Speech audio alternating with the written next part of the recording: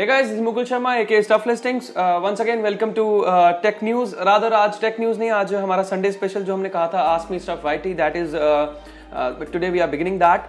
And the first question which a lot of followers have already asked me, YouTube पे भी comment करते हैं और हर जगह बोल रहे हैं कि that why are you not showing your face? So आज अजय जो Twitter पे अगर आप जानते हैं Techo AJ को, who happens to be a team member of mine and जो हमारी videos वगैरह edit करते हैं, तो उन्होंने he is like forcing me like crazy to be on the camera and minded कल मैंने रात को बहुत पार्टी की है and I'm sleepy like anything, so usually I don't look like that, but yeah, he said okay, since you are looking miserable today, so this is the time that you better be on the camera. So yeah, here it is. So the first question which a lot of you have asked is, would you please mind showing your face, Mukul sir, Ankur sir and whatnot. So this is answered today. Okay, second question Sarika Sinha ने पूछा है हमसे, जो कि which smartphone would be the smartphone of the year 2019. Her pick is Huawei Mate 30 Pro, which is going to launch somewhere around in the month of October or November. I agree to you Sarika, yes, that phone is definitely going to be a very good phone, and camera की जहाँ तक बात की जाए तो that phone will set a new benchmark, as is the case with all the previously launched Mate 20 smartphone, Mate 20 Pro and all the Mate series smartphones by Huawei.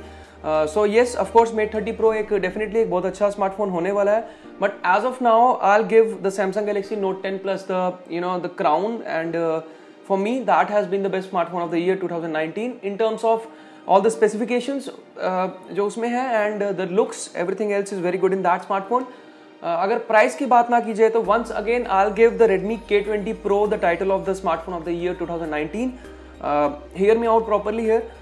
It's not just about the specifications, it's not just about the features, it's about the hype a smartphone creates. And even Note 10, I believe जो Note 10 series है उसकी इतनी hype नहीं बन पाई जितनी K20 जो एक मई से स्टार्ट होता चाइना में, एंड उसका जो एक जर्नी अभी तक खत्म नहीं हो पा रहा है.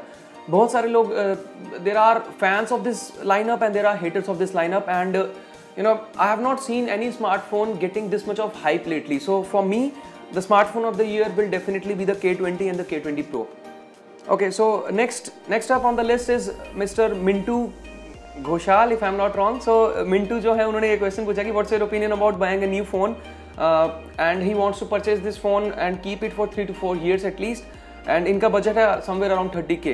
So once again, let me be a bit biased towards the Redmi K20. Once again, I'll suggest you to go for Redmi K20. It's a very good device, and the battery is fairly decent. Camera is good, not that great, but other than that, all the flagship features which you expect in a mid-range device, आपको ये सब उसमें मिलेंगे. That being said, अगर आप stock Android की अगर आप fan हैं, so yes, you can definitely go for the OnePlus 7, and Asus का जो 6Z है, that also has got a recent price cut, so around 31,000 का अभी मिल रहा है. तो अगर आप चाहते हैं तो आप ये दोनों स्मार्टफोन्स भी ले सकते हैं.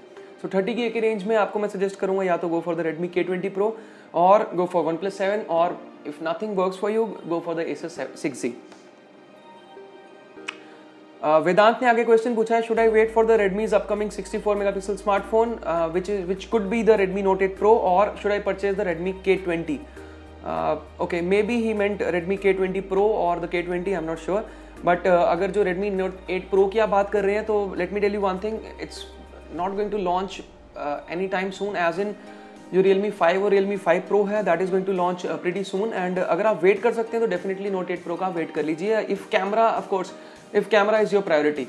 But again, other than the camera, if you want to have a phone which looks good, like K20 in my opinion is one of the better looking smartphones of the year.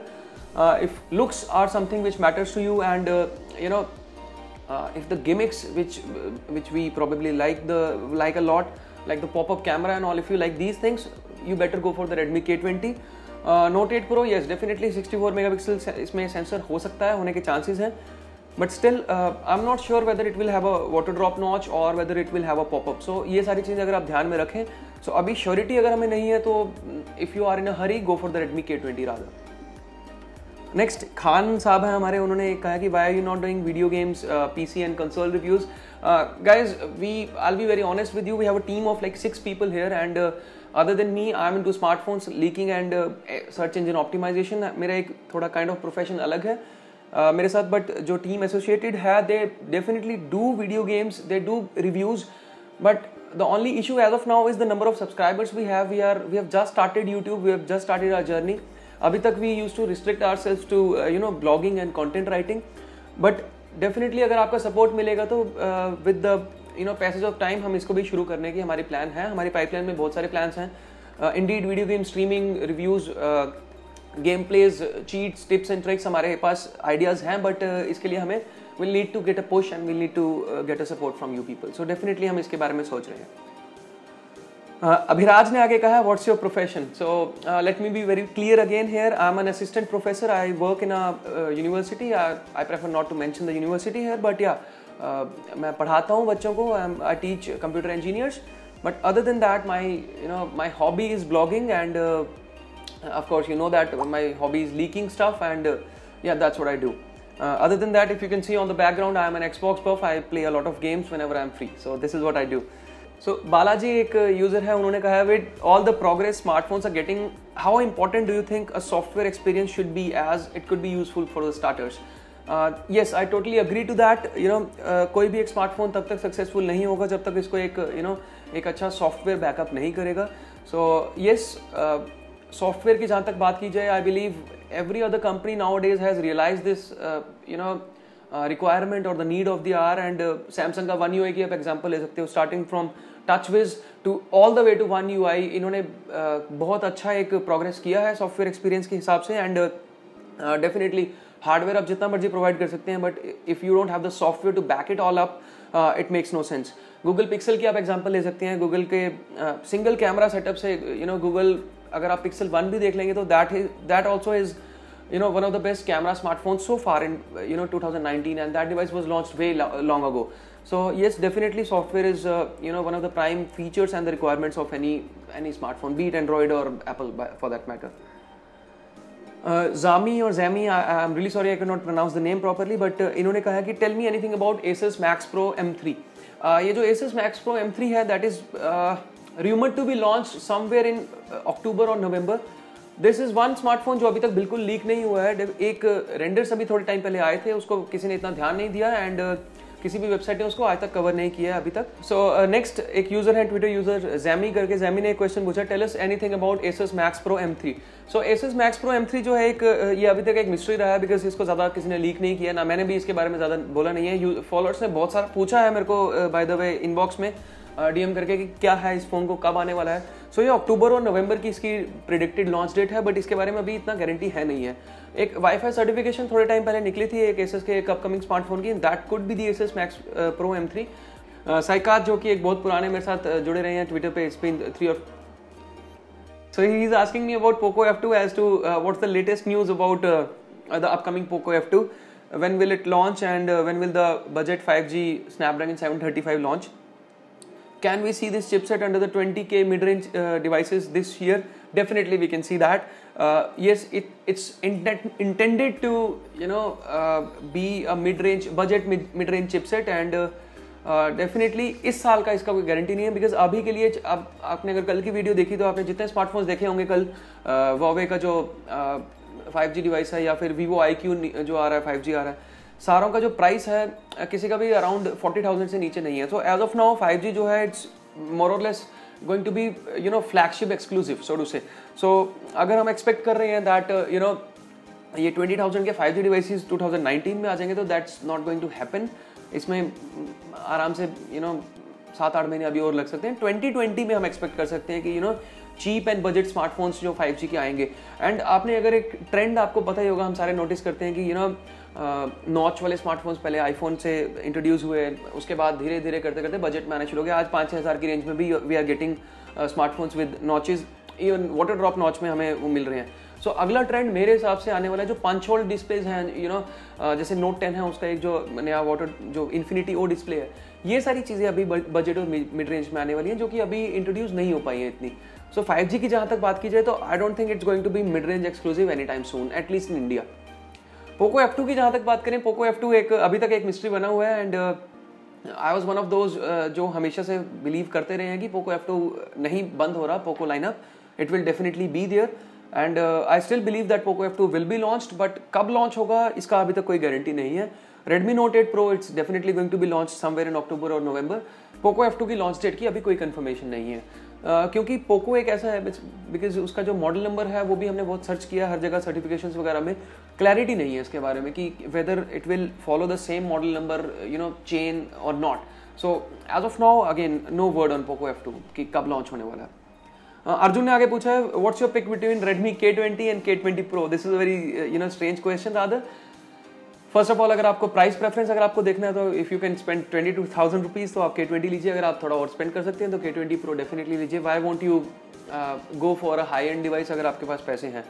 But अगर if budget is your issue, मैं ये जो this one is the K20, this is the standard K20. अगर budget आपका issue है तो K20 में कुछ मुझे खराबी लगी नहीं है. I am not that big of a power user. मेरे को ट्विटर यूज़ करना होता है and regular WhatsApp, Instagram and stuff. तो मेरे लिए 730 is a good processor, it's decent enough. Gaming इसमें अच्छी खासी चल रही है, सो I am content with that so to से. IMX 582 मेरे को इतना ऑन पेपर कोई डिफरेंस तो है 586 से, but in reality I did not find much of a difference. To be very honest मेरे को Redmi K20 का जो कैमरा है उतना कुछ इंप्रेसिव ऐसा लगा भी नहीं है. सो अगर बजट एक इशू है तो K20 आप ले सकते हैं. इसमें और K20 Pro में मुझे कुछ खास डिफरेंस नहीं लगा. 6GB ऑफ रैम वाला ये वेरिएंट है, अगर आपको पता ही होगा ये, तो ये 22,000 का है. Go for this I suggest. Sarika ने अगला क्वेश्चन पूछा है will there be any smartphone having 18:9 kind of a display या फिर 18:9 aspect ratio display in 2019, whether there will be notches, pop-ups and punch hole cameras in 2019. So I assume ये कह रहे हैं कि आगे के जो महीने बचे हैं 2019 में whether there will be phones of this sort or not. Definitely there will be. As of now pop-up displays, जो pop-up cameras हैं that are going to be introduced in the mid-range and the budget segments slowly and gradually, and 2019 के end तक most probably 7,000 to 10,000 वाले जो smartphones हैं उनमें popup के हम चांसेस देख सकते हैं. बट अदर देन दैट 18:9 एक स्टैंडर्ड एस्पेक्ट रेशियो आजकल बन चुकी है बजट डिवाइसेस के लिए. तो बहुत सारे बजट डिवाइसेस आएंगे. अब आई डोंट थिंक आजकल 16:9 में कोई भी कंटेंट रहने वाला है. मीट्जू एक कंपनी है जो कि आपको पता होगा, चाइनीज कंपनी है. मीट्जू अभी तक it still sticks to standard 18:9 standard कहूँगा मैं आज के टाइम के हिसाब से, and it still sticks to that. There are other companies who probably don't believe in pop-ups and notches and whatnot. So yes, definitely there will be smartphones of that niche. Smarty Abid करके एक follower है. I don't know his actual name. So Abid Shah. Okay, I'm really sorry. His name is Mr. Abid Shah. He is asking me as to why companies are eliminating a 3.5mm headphone jack from their smartphones. अभी Note 10 जैसे launch हुआ उसमें भी एक 3.5mm वाला वो slot नहीं है, एंड बहुत सारे स्मार्टफोन्स जो भी फ्लैगशिप कंपनीज हैं उसमें ये जैक आजकल रिमूव किया जा रहा है. इन्होंने दो क्वेश्चन पूछे हैं. Let me address the first one first. there is a very strong marketing reason as to why 3.5mm headphone jacks are being eliminated nowadays. Guys, see, जो भी एक फ्लैगशिप कंपनी है, जो भी Samsung, Xiaomi, Huawei, Apple for that matter, इन सब के wireless headphones आजकल launch हो रहे हैं. अगर सैमसंग का एयरबड्स हैं अपने, Xiaomi ने एयर डॉट्स अपने निकाले हैं, हर कंपनी के अपने वायरलेस हेडफोन्स हैं. So this is the right time when they eliminate the standard 3.5mm headphone jack, and आज की जो मार्केट है वो इतनी प्रेवलेंट हो चुकी है कि ये जितने भी कंपनीज हैं they can sell what ever they want to cell. सो अभी जैसे Note 10 के साथ आपको डिस्काउंट्स मिल रहे हैं अपने उसके वायरलेस जो ईयरफोन्स हैं, या एप्पल जब भी फ़ोन लॉन्च करता है, अपने नए एयरपोर्ट्स लॉन्च करता है, तो उनकी सेल एज सच बहुत अच्छी हो जाती है इनके हेडफोन्स की. So it's a marketing strategy, and ऐसा नहीं है कि वो एक 3.5 स्लॉट नहीं छोड़ सकते अपने फ़ोन में. सैमसंग का भी एक्सक्यूज़ और एक जो एक्सप्लेनेशन ये था अपने Note 10 से 3.5 जैक निकालने का कि they try to they could not find much space there, but if they can integrate a whole pen or that S pen or the stylus in their phone, 3.5 headphone जो Jack होता है उसके लिए अच्छी खासी वो स्पेस बना सकते थे. So please understand that it's a marketing strategy, and we cannot even stop them from doing that, and easily हम परचेज कर लेते हैं ब्लूटूथ हेडफोन्स, और आजकल 2,000 3,000 के ऐसे हमें मिल रहे हैं headphones wireless. So yes, that's the main reason. Second reason इन्होंने पूछा कि आप जो हमने एक टेलीग्राम ग्रुप बनाया था उसमें ऑफलाइन क्यों रहते हो. It's not like that guys. जो वो टेलीग्राम ग्रुप था वो मेरे दूसरे फ़ोन में था, and I switch to K20 as a daily driver, and that's why वो टेलीग्राम ग्रुप जिस फोन से अभी मैं रिकॉर्ड कर रहा हूँ, I don't have a DSLR right now, but या जिस फोन से मैं रिकॉर्डिंग कर रहा हूँ, आपके सामने जो फोन है, जो कैमरा चल रहा है, इस फोन में मेरा टेलीग्राम है. And yes, I switch my Telegram to this phone today itself. मेरे दिमाग से बिल्कुल ये बात निकल गई. Again yes, I should have been there, so apologies for that. There you go guys, these are the questions which you asked me on Twitter and I believe मैंने answer दिया इनका ढंग से. एंड नेक्स्ट वीक के लिए again hashtag open रखेंगे हम weekend पे, फ्राइडे और सैटरडे को. So you can ask me more questions if you want. ये वीडियो बहुत लंबी होने वाली है, but I want this video to be as lengthy as possible. Next week will try कि भाई आधे घंटे की वीडियो बन जाए अगर आप और क्वेश्चंस पूछेंगे. Once again, thank you for being there. Thank you for following me and supporting me on Twitter. And I'll request you to, extend that support and love on YouTube as well. So for me, the number of followers have never mattered. मैंने Twitter पे हर बार ये बात बोलता हूँ, followers matter नहीं करते हैं, but still, it's not even a landmark, so to say. But still, we crossed 400 subscribers on YouTube, and I would like to thank you just for that. So we never know. हम 400 से शुरू कर रहे हैं, कभी ना कभी एक टाइम आएगा जब हम भी कहीं ना कहीं पहुंचेंगे, and that's all going to be because of you. So I would like to thank you all for that. And to end this video, I would like to wish all my brothers and sisters a very happy Eid Mubarak आप सबको, and have a good day. God bless us all. चल ठीक है.